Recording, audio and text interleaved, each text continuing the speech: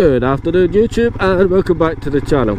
A little bit different today. I'm headed up towards Clydebank, which is the northwestern side of Glasgow, so we'll be popping through the Clyde Tunnel.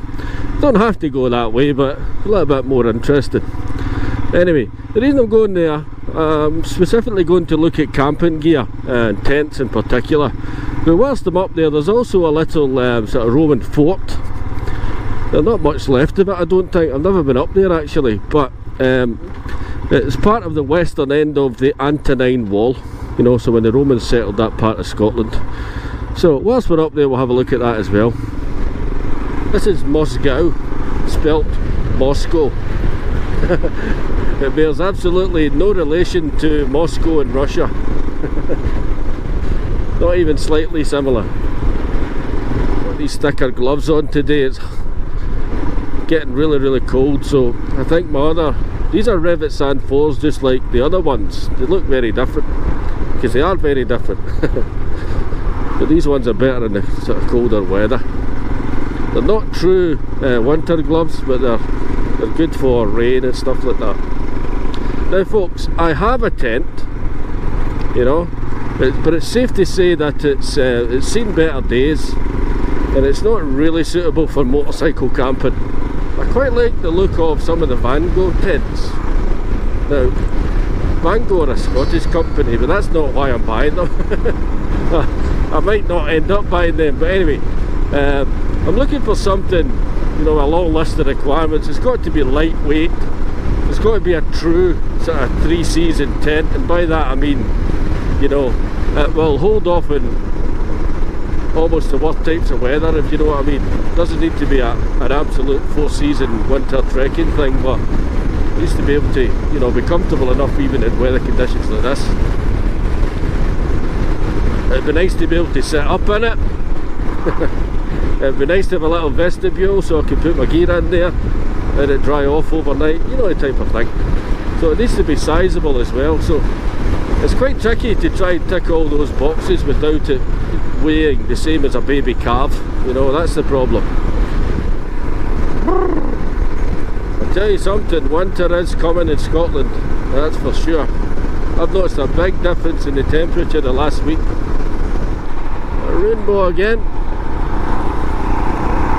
Oh well, so much for staying off the motorway, eh?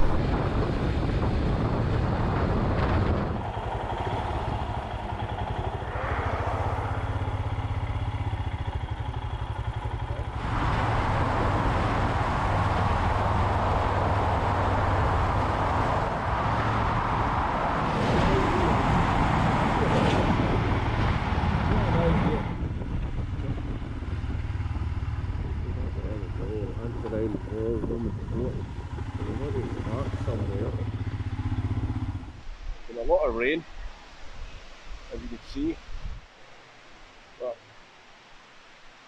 up here I'm guessing that Antonine Wall, there we go, Antonine Wall and Roman Fort.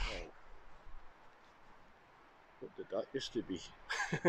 So this little section here folks, inside this fence, that's a part of the Antonine Wall itself. Now the Romans were not here for a long time, but 20 years. This is the northwestern frontier.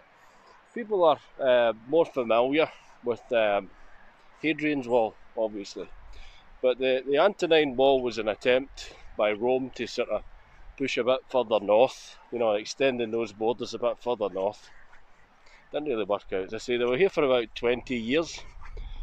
Now according to this, there's a fortlet further up this hill, so let's go and have a look at the little Roman fort, see if we can find it.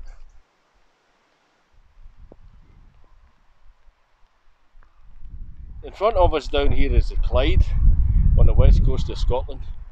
So the Antonine Wall would have headed all over this direction, all the way to the Firth of Forth on the east coast. As you come up the hill here, it's easy to see why they built it on this hill. Apparently there was about 10 fortresses or little forts dotted along the Antonine Wall, and around something like 5,000 troops. Look at this thing.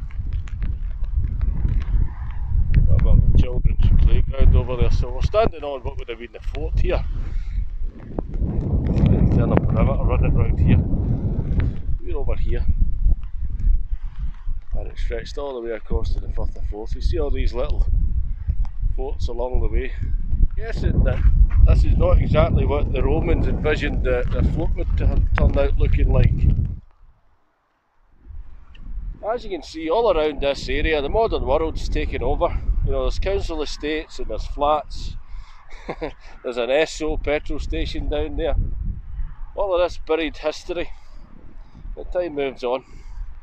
So the Romans were here from 142 AD to about 165 AD before they abandoned the Antonine Wall.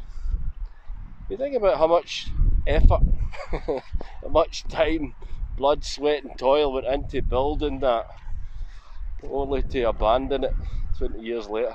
There's nothing really marks the fort out anymore. You can see it by drone apparently, you can see the outline. You see a lot of this with the longer grass. It goes round the boundary here. That marks the outline of the fort. There was a fort and a fortlet. I guess a fortlet's smaller than a fort, and bathhouses and stuff here. So it was quite an occupation. According to the plaques up there, this is where the bathhouses were. Just exactly where this old memorial is. I don't know if that's got something to do with the fact the river was running through here.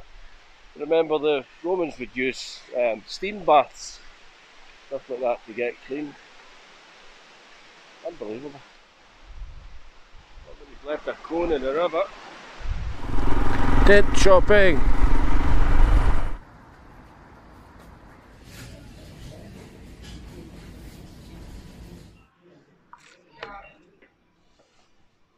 So I need a tent.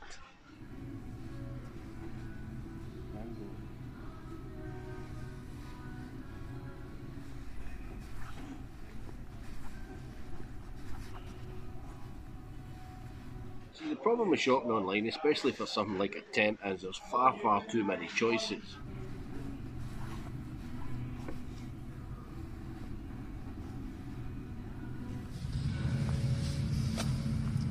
Got the right size. Something like this is probably a bit right. But these Eurohike ones, the waterproofing's not good enough, you know. So in terms of the weight and stuff, now about 3 kilograms. 3.5 kilograms, probably about right.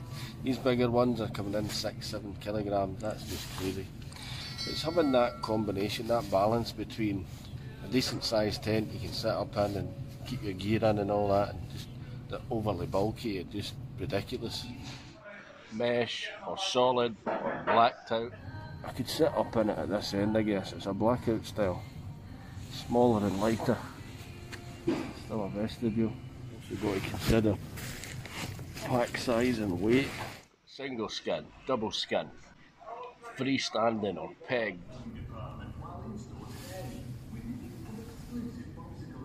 See, they've got a decent selection, but the ones that are about the right size, the waterproofing's not good enough. It's only maybe 2000 millimetres of waterproofing. The ones that have got decent waterproofing are far too big, you know, or they're far too heavy.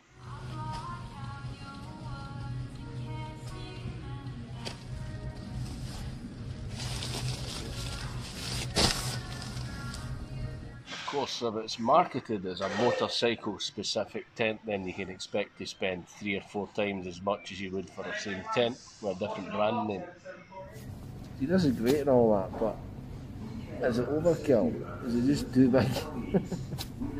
You know, this is probably 7 kilograms, maybe. It's great. Wonderful. This is a Vango, so it's a really good mate. I can sit in here. Obviously there's loads of space, but there's enough space in there alone without having all this extra. What do you think? Should we carry this on the Himalayan? These tents these days are ridiculous. This is somebody's house. This, I mean, really? So folks, this is a genuine appeal. I need a tent that's reasonable value, that's going to stand up to decent weather, that I can sit up in, and it's got plenty of space for me and all my additional gear. I need to dry it off. For example, panniers and stuff like that, yeah? Help! Help! There must be some motorcycle camping experts out there with a decent tent for a long time that's worked for them in different conditions. So I would appreciate if you comment below and let me know. Alright folks, that's it for this one. I really hope you liked this. If you did, give me a thumbs up, subscribe down below. Don't forget to hit that like button and leave a comment. Tell me what tent I should buy.